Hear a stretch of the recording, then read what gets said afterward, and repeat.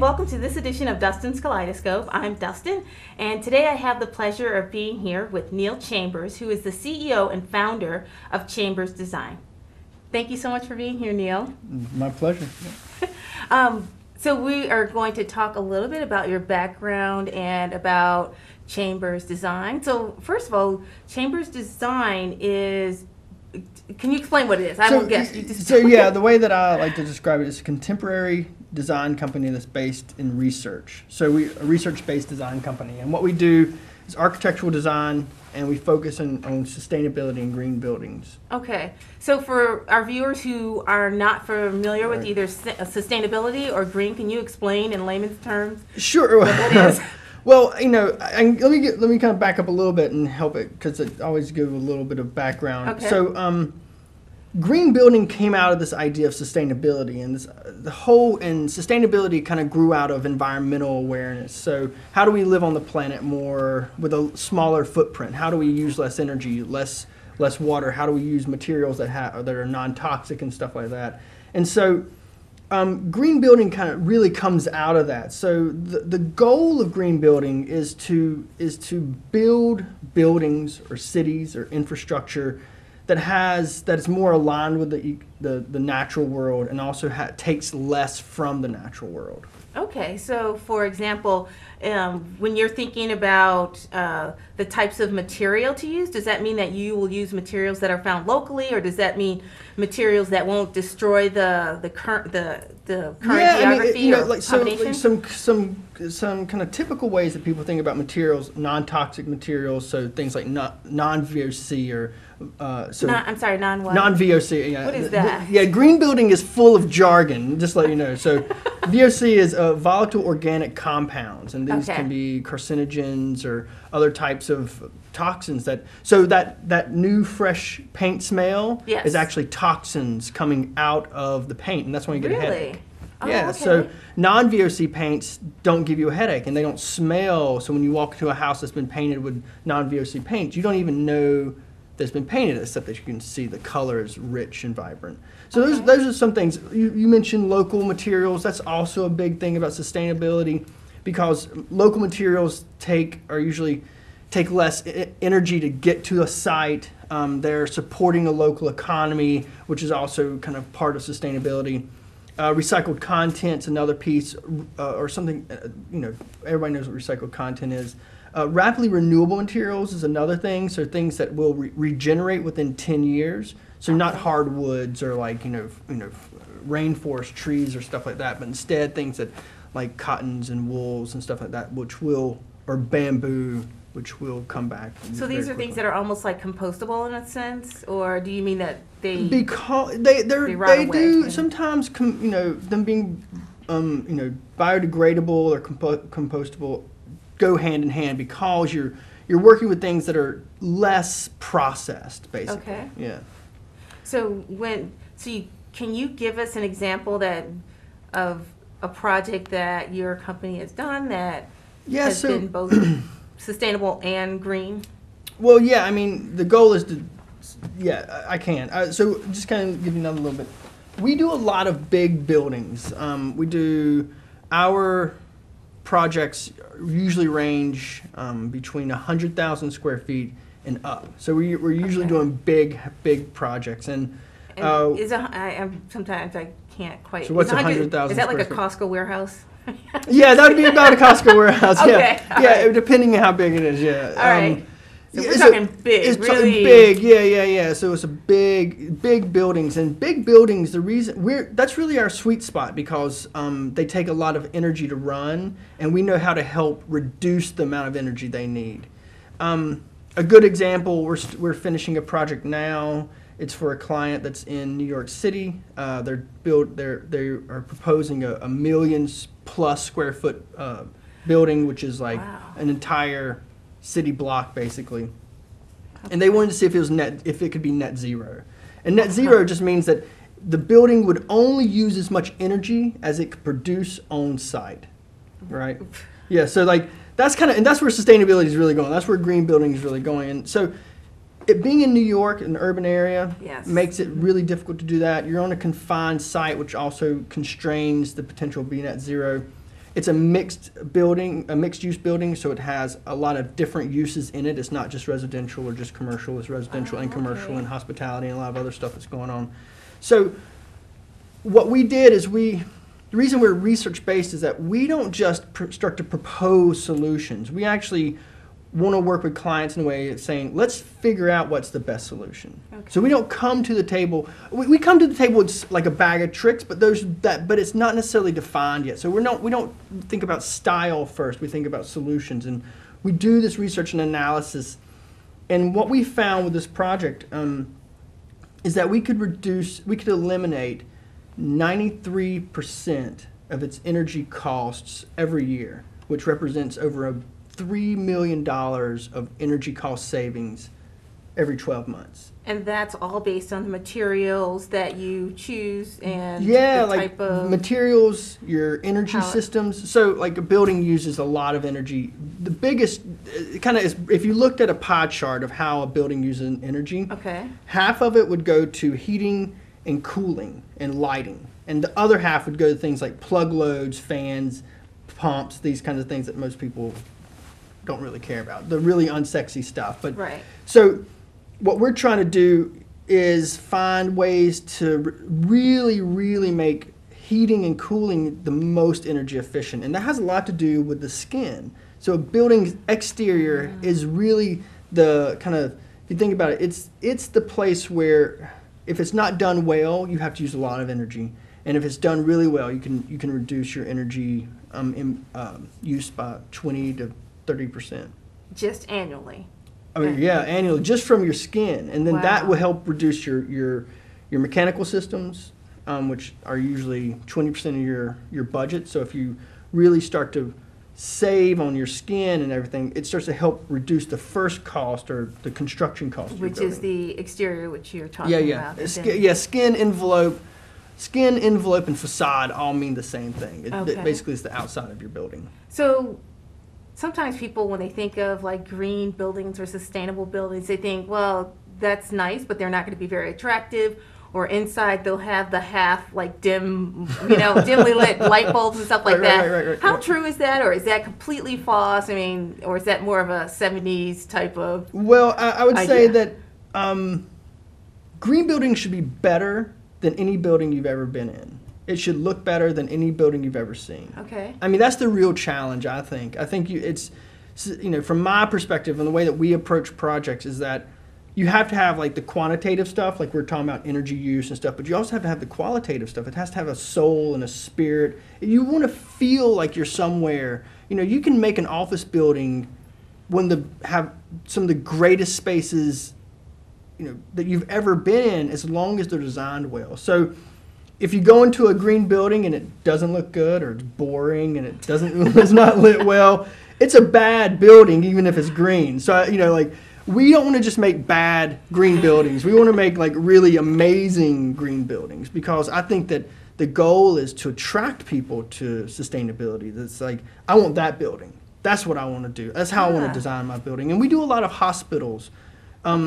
And healthcare is an area that needs a tremendous amount of attention around sustainability and better spaces, quite honestly. And are you saying that because of because there are patients there, or because of the fact that it's medicine and the types of things that you would have to do in a hospital, or combination? So, I mean, think about it. If every hospital in the United States saved 20% on their energy bill yearly, that would save over $1 billion to the overall healthcare industry. So when we talk about like we should save money on insurance and all this other stuff, like if hospitals were just more efficient, you could take out $1 billion of cost. Just annually. Just annually, right there. And that's about design. The other thing is that hospitals use more energy per square foot than all other buildings except one type.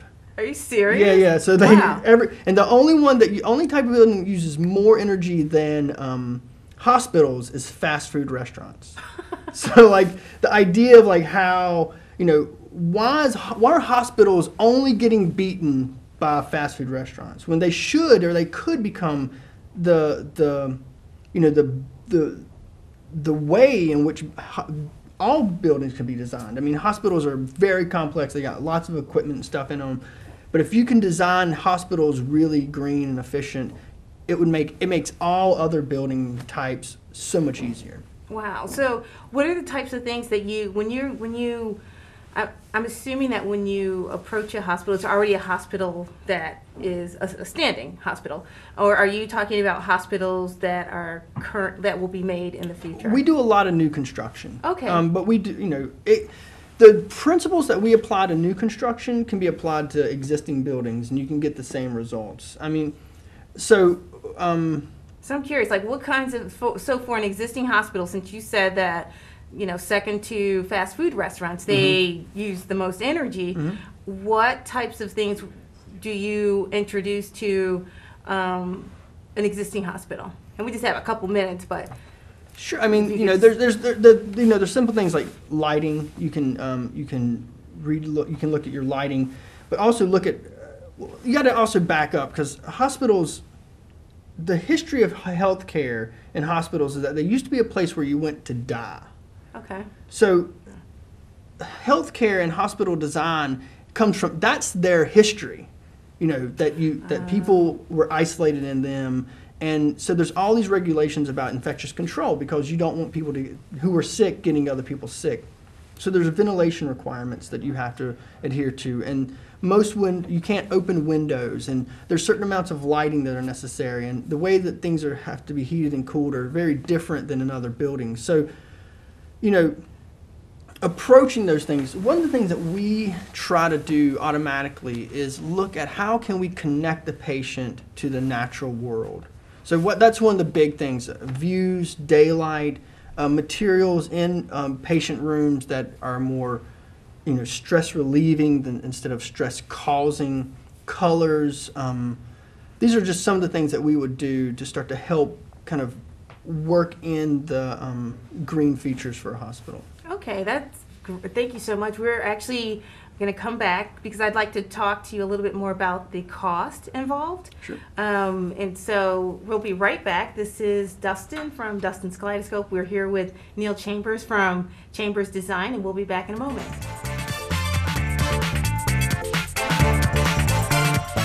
Local government, local educational institutions, and local community members all use cable access TV to communicate their message. They depend upon it as an affordable means of outreach.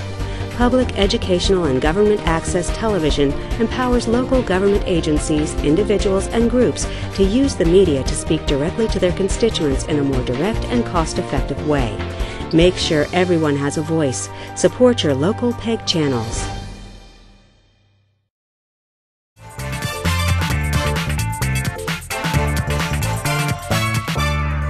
Welcome back to this edition of Dustin's Kaleidoscope. I'm here with Neil Chambers of ChambersDesign, and before the break we were talking specifically about hospitals, and I wanted to talk a little bit about cost, but I know that in your book, Urban, can you tell us a little bit about the name of the book? And Sure. Because I think that encompasses some of the cost aspect of it. Yeah, well, I mean, the book's called Urban Green Architecture for the Future. I started writing it, probably in 2008. I guess I sat down. I wanted to write about I felt that the conversation around sustainability and green design was getting a little bit too conventional in some ways, and that solutions that were being offered to the public wouldn't necessarily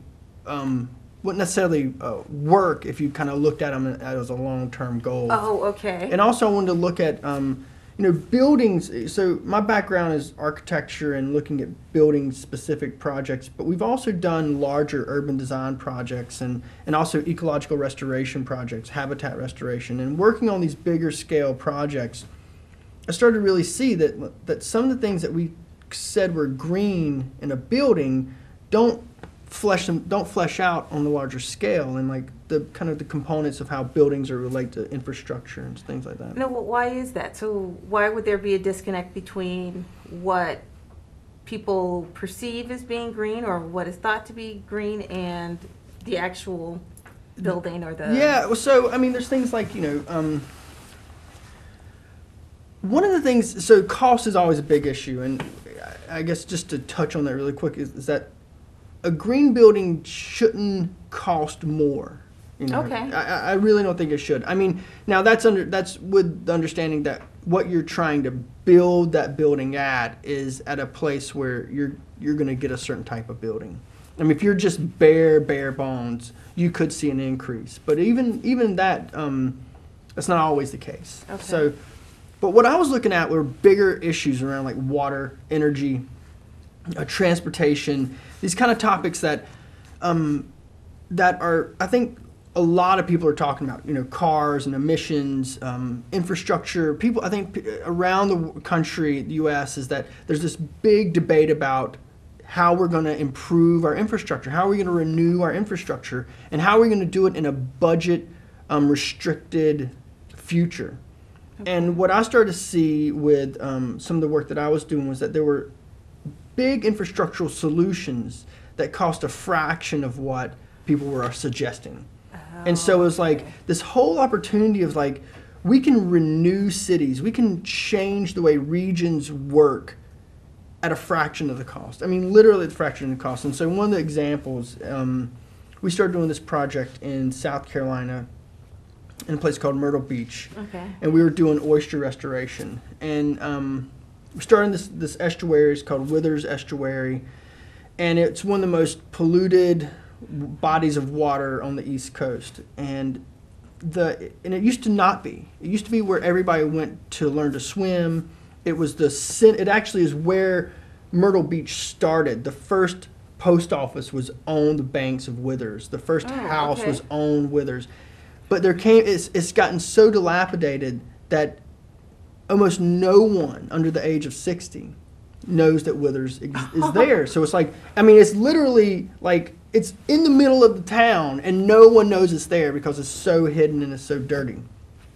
So what we started to do, we looked at what could we do to improve the quality of the water, and we found that oysters would be something that could do that. And the reason for that is that oysters can filter 4 gallons of water every hour. Wow. That's amazing. Yeah, they're like these little bitty like vacuum cleaners of badness, I guess, and there used to be billions of oysters up and down the East Coast in the Gulf of Mexico, and so over the last 100 or 110, 120 years, they've basically collapsed in 85% of their habitats to where they're considered functionally extinct, meaning they don't play a role in their ecology anymore. Okay. But they're keystone species. Okay. And what a keystone species is that it's a species that holds together an entire ecosystem. Oh, so without them there. So without them there, you start to have collapse of other species like mammals and birds and aquatic vegetation and all this other stuff. So we were like, well, let's restore them. Let's put them back in. And so over the process of, and we're still doing this, every year we started restoring the reefs in Withers. And when did you start this? You said in 2000? We started it, I guess we started in 2007. Okay. But then, we really I think we put our first reefs in 2008, and every year since then we've been putting a reef in. And now, like, the first reefs have oysters all over them, and the new reefs are like, and so there's this whole idea that project has cost us almost nothing. I mean, the truth is, like, the first few years it was all volunteer. We're working with the Coastal Carolina University, that's in South Carolina, and, with a guy there named Dr. Keith Walters, and he's an oyster expert. And it's all been volunteer, and this whole idea that to scale it up, what I started to realize is that so oysters not only clean the water, but they protect the shoreline. They stop storm surges. They They help erosion. They create places where fisheries, so you can replenish fish populations. They sequester carbon, so they're a climate change solution. They remove nitrogen from the water column and from the habitat, which has all these other negative. So like things like algae blooms don't happen, so you don't have all these fish kills and stuff. So they have all this tremendous effort, and you can replace them at almost no cost. And so what that started to do, and that's why I started writing this book. My book, in Urban Green, was about that. Was about how there's all these solutions that have big impacts, and they're at a fraction of the cost. And that our conversation today about sustainability and things like, I'll talk about LED lighting, and I'll talk about materials all day long till I'm blue in the face. But the truth is, like, we really want to look at like big solutions. They're out there, and they don't cost that much money, and that's really what I want. That's what the book's all about, and it kind of lays all that stuff out. So urban green sounds like it is the architecture of just a green or sustainable society, as opposed to piecemealing it with a hospital here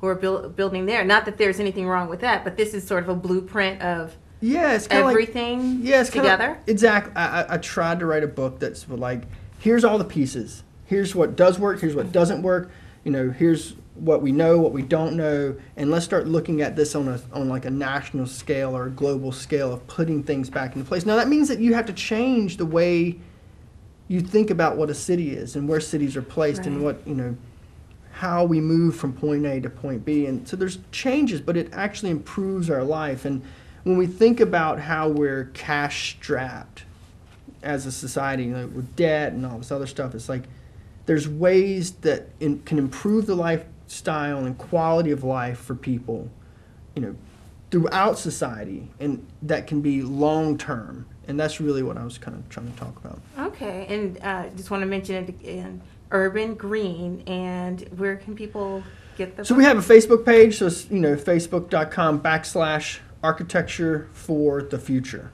Architecture for the Future. Yeah, all one word.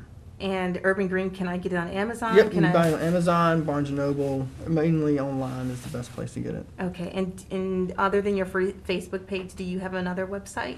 So, ChambersDesignInc.com is my company's website. Okay. It's a great, you can get all the information there. I mean, there's other sites as well, but I think those are the two big, you can get it. Okay, the Facebook page. Facebook page for the book, and then the ChambersDesignInc.com for my company, which has a bunch of different projects we've worked on. Oh, that's awesome. Yeah. So I wanted to get back to the oyster estuary. So you just demonstrated that there's a pretty inexpensive solution to a pretty big problem. Mm-hmm. Why don't more people? Why isn't it that more people aren't actually? Is it because they're ignorant of, that something that simple can create such a huge positive change, or is it there's an easier way? I got my theories. I mean, I don't know. I don't want to sound crazy, but like, I think it kind of boils down to two things. I think first, infrastructure has always been thought as like heavy infrastructure. You got to build a dam or a road. Oh, okay. It's got to be something really heavy, concrete and steel intensive. Right. And that's what infrastructure is. Like a power plant, or like a big wind turbines. It's got to be big and steel or metal of some sort. So I think that's one thing. And I think the other thing is that we're just not educated. There's no education about conservation biology. Oyster restoration kind of falls into conservation biology, and so trying to, like I always say, architects shouldn't be designing buildings. Ecologists should.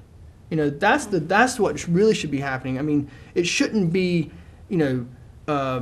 engineers engineering infrastructure that kind of goes all over the landscape. It should be, biologists. It should be ecologists that are like really getting in there to help people understand how to sustain and keep together this kind of natural world that provides clean water and clean air and a whole list of other ecological services for free. Because that's really, if we're talking about a society that's going to last for the next 100 or 200 or 1,000 years, You need somebody who has that expertise who can help you understand that Everything- hey, having the yeah. oysters are in Everything there. has to kind of start from a conservation biology perspective, right? And grow out of that. So I think the problem with, I don't want to say a problem, I think one of the things that we're just beginning to really see, these are all new concepts. You know, like these are not 100-year-old concepts. You know, evolution theory started in 1859, but, you know, healthcare, medicine didn't really catch on and start using it as a basis for medications and things for another 80 years. Architecture, engineering, landscape design, all the regional planning, city planning, it's not even really discussed as a serious topic in those disciplines yet. And so I think that's why it's not seen as like the first go-to solution. Right. And so like when you start to really think about, you know, unfolding and unpacking this idea of what green building sustainability can be, it's really that's where it really should be the goal. That's the big goal, the kind of how do we restore the natural world. All right. Neil, we have about a minute left. Okay. What would you, first of all, I want to tell everybody again, your book is called Urban Green. You can get it online at your Facebook page, which is? It's facebook.com/architecture for the future. Okay, and your website is? ChambersDesignInc.com. So before we leave, what could an individual do today to help with this whole, the greening and the greening movement, so to speak? I think there's a couple of things. I mean, you know, definitely how, you know, if you're a homeowner, like what can I do to make my house more sustainable, more resilient, more climate adaptive?